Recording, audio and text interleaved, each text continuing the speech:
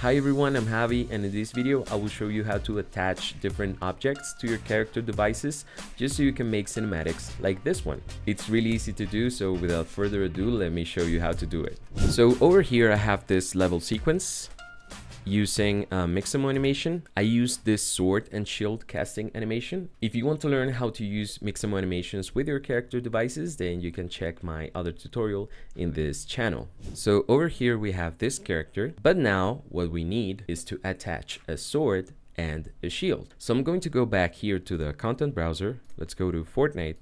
Let's look for sword. I'm going to select this one, the Coliseum sword. Let's put it around here, and now let's look for a shield, and I'm going to be using this, the Coliseum shield. I'm going to make this shield a little bit smaller. I think it looks more appropriate for our character. So now let's go back to sequencer, and over here in this level sequence I'm going to select the sword and the shield, and we're going to drag and drop it inside of the level sequence. So now what I want is to attach the sword to the right hand of our character and the shield to the forearm of our character. So let's start with the sword. So over here where it says Coliseum sword, let's click on track or the plus icon. Let's go to attach, new binding, and let's look for our character device. In our case is the character device 2. So let's go to character, here where it says character device 2, and now let's click here where we see the skeleton. Now select skeletal mesh component 0, and here we're going to choose to which bone we want to attach the sword. So in our case would be the right hand. So let's click on right hand. It will create this new track over here. So let's just make this longer so it occupies the entire level sequence. But now it looks like the sword disappeared, but it didn't disappear, it just went really far. So here where it says Coliseum sword, we're going to click, and over here where it says location, we're going to reset the location, clicking this arrow right here. And now the sword will be here in the right hand, but it looks very misplaced. Let's click over here again on Coliseum sword, click track, and add the transform property. And now let's move the sword around. You can move it around until it is exactly where you want the sword to be. So I think there, the sword looks good. Just for good measure, I like to click here, add a keyframe, just so the position of the sword gets saved and fixed right there. I'm going to drag this keyframe to the start, and now let's see how it looks.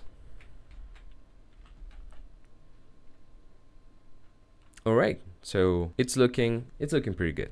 And now we're going to repeat the same process, but with the shield. So let's go here where it says Coliseum shield simple 1, click on the plus icon, go to attach, new binding, and let's search for character device 2.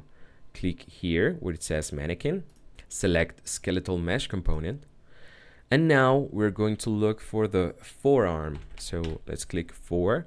And over here we have R as in right forearm or L as in left forearm. So in our case, we want the shield to be in the left forearm. So click here. Let's stretch this track so it fills the entire level sequence. And as it did before, the shield disappeared. So let's go here to the Coliseum shield, click, let's go to location and press here to reset the value. Something I forgot to mention is that when you attach objects, these values that you see here in location, those values are related to, in this case, for example, the bone this shield is attached to. So 0, 0, 0 would be the origin point, but not related to the world, but related to the bone is attached to. So 0, 0, 0 would be the left forearm. Now let's click here, add a transform property. And now let's move around the shield just so it looks correctly positioned. All right, so let's see how it looks. Okay, so here it looks a little bit weird. Let's move it a little bit more. So now let's see how it looks. Perfect. As we did before, let's press here to save the position of the shield and let's move the keyframe to the start. There are some important things that you need to know. This object will only appear attached where you have this track on. So for example, if we were to shorten this, you will see that at some point the shield will disappear.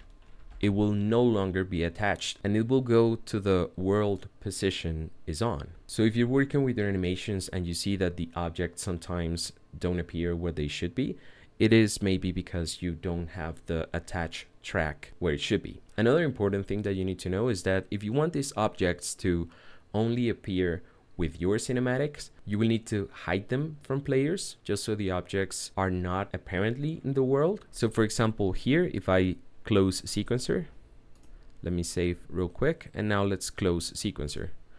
As you see, the shield and sword disappeared, but they are actually over here in this part of the world. In UEFN, everything needs to be spawned at start. So if you're using many different objects only for cinematic purposes, you need to make sure that you know where these objects are, just so players don't encounter them misplaced around when they are playing your game. So with sequencer closed, you can select these objects and move them around to a place where you know where they are and where they don't interrupt gameplay. And if we go back to our level sequence, we can see that the objects get attached again with no issues. And that's it. You just learned how to attach objects to your character devices. If you want to learn more about cinematics with UEFN, then you can check out my other tutorials in this channel. If you like this video, then a thumbs up would be highly appreciated. And if you like this type of content, then a sub to the channel would mean a lot to me.